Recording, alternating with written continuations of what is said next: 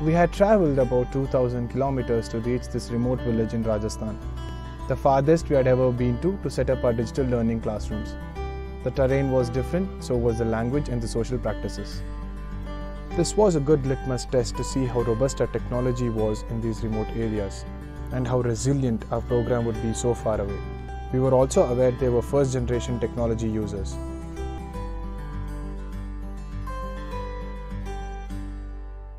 The challenge that they overcame was there was a shortage of teachers, in some case lack of ability of teachers.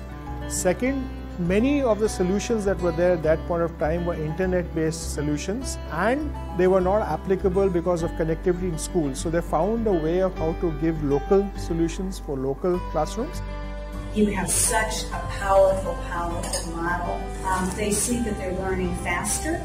We cover so much more material because the teachers don't have to write everything out on the board, so we get the material instantly. The kids are excited about learning. They were talking about what they're learning in math, what they're learning in science.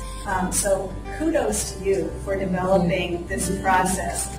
Just how disempowered you would feel to be able to do the job that you are put in there, which is to actually teach children and to improve the learning outcomes. Now, reimagine that these same teachers are given a whole lot of quality resources, digital, at their own fingertips, with very affordable technology, and it's done by the master teachers from all over the country. Our work now needs to take a leap.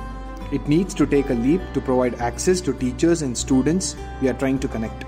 CLT wants to provide digital STEM content in 4 regional languages within hands reach of every single teacher in this country.